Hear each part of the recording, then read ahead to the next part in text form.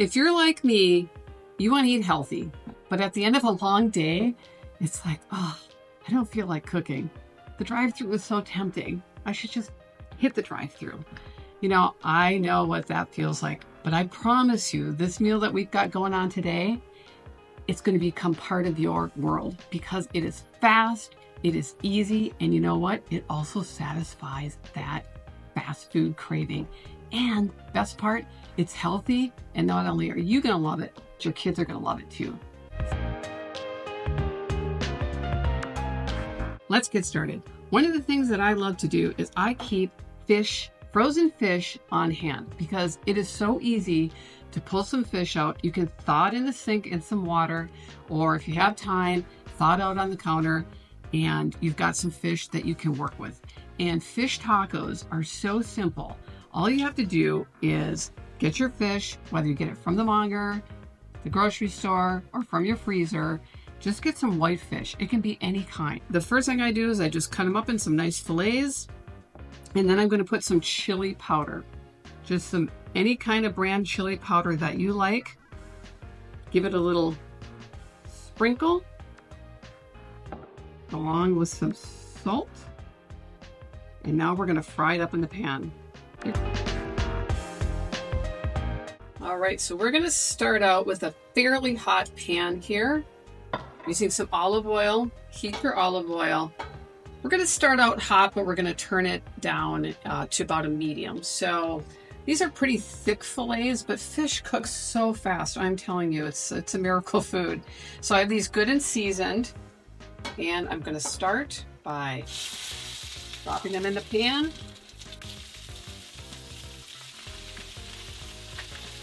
All right, we've done about 2 minutes so far, and they're looking like they're ready to flip.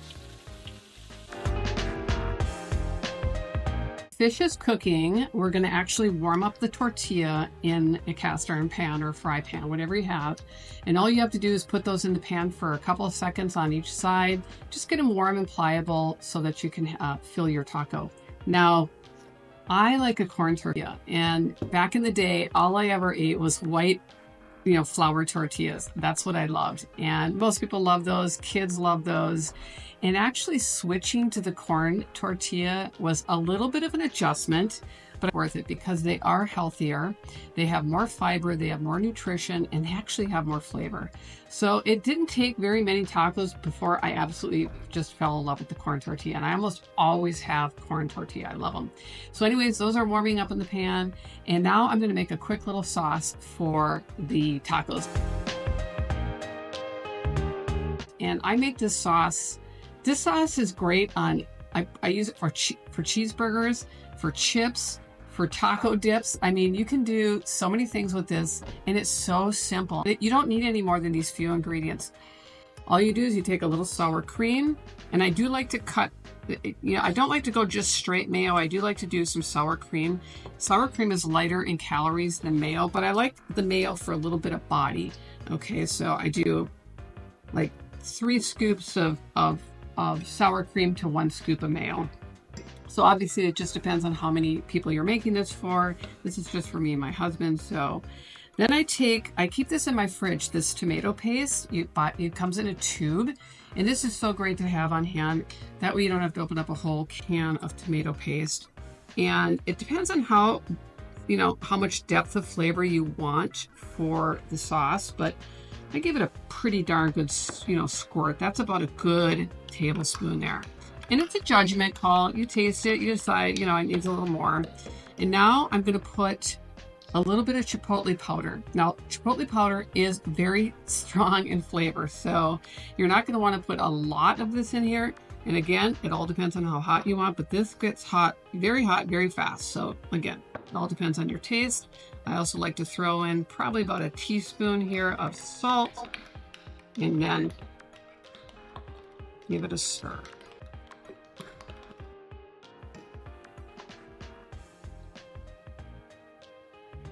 It has a really good flavor. I'm going to throw a little bit more of the chipotle in, a little more salt.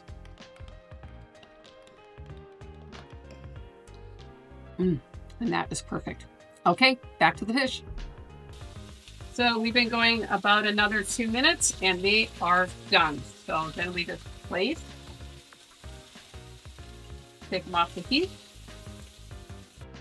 All right, now they're done. We're gonna bring them over to the table. We're gonna taste them, and I'm gonna give you a few tips about planning meals for a family.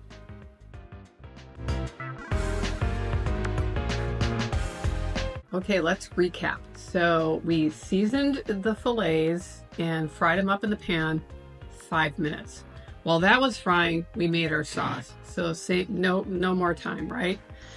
I warmed the tortillas and chopped a little cabbage. So this whole thing, we're talking about 15 minutes, 20 minutes max. And now we have this healthy and delicious meal that everybody would like. So what I do from here is I just, this is going to flake very easy. You just grab a piece, put it in your taco shell. It's done perfect.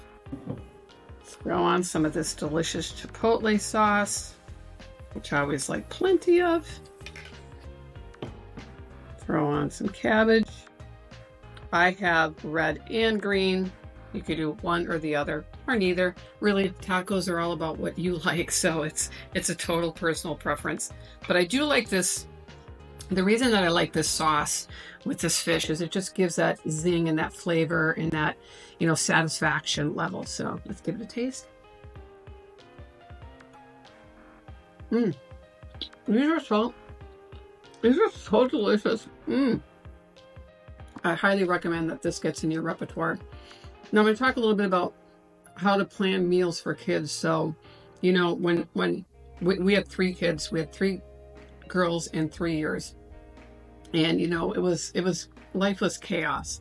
There was kids all the time, mommy, everybody asking for something all the time, working parents, and we did not have the money to, do a lot of takeout or frozen foods. I wanted healthy foods for my kids. I did have some cooking skills way back then. And so what I did is I just found a handful of recipes and dinners that all the kids agreed on. So whether it was, spaghetti or tacos or fish tacos or, homemade chicken strips and chicken nuggets and, just a handful of recipes, and I would put them on a rotation on a list. So I knew Monday I was making spaghetti, Tuesday I was making tacos, Wednesday I was making, chicken strips or whatever.